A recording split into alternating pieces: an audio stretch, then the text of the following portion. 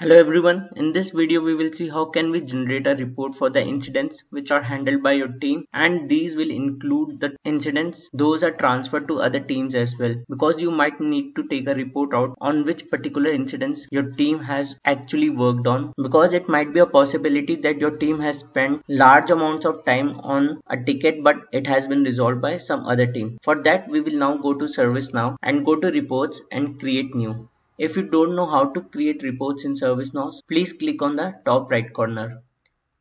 And I will give the report name here, maybe incidents handled by my team. And I will select the incident metric table.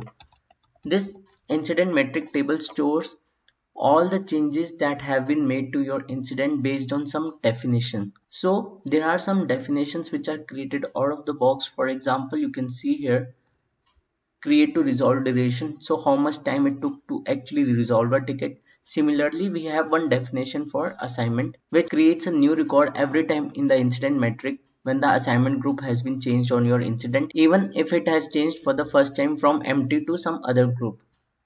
For that, I'll select the definition and give assignment group.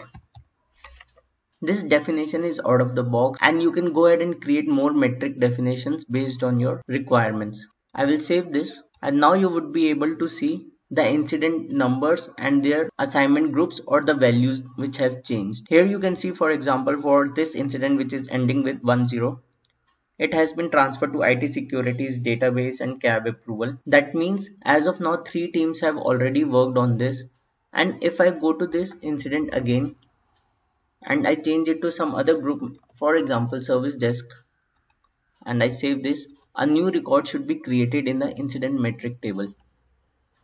I'll again run this, and now you can see there is a new entry created for service desk as well. And now if you want to find out the incidents which your team has particularly worked on, I'll click on and I'll say value is, and maybe I can give the team name database, and I will save this again. And now all the incidents on which database team has worked on will appear here. Be mindful of that. For example, right now it is assigned to service desk, and if I assign it back to database again and I will save this, a new record will be generated for this change as well. So this incident will appear 2 times now. Let me run this again, and you can see the incident ending with 10 is appearing 2 times. So you will have to handle this possibility as well, that your team has worked 2 times on this incident. And now if you want to add more columns under configure, you can choose columns, and then you can go ahead and add the columns which are in the incident table. For example, assigned to, whom it is currently assigned to, the assignment group, then the CI, and then maybe some other columns which are essential for your reporting purpose. And I'll click on OK, and then I'll click on run, and those columns will be added to your report. I can go ahead and click on any of the headers and export, and I can export this particular report in Excel format. Or if you want to add this report on your dashboard, you can take a look on a video how to create dashboards and add reports on it. Please click on the top right corner for that. I hope this video was helpful to you. Please subscribe to my channel. Let me know in comments if you have any questions.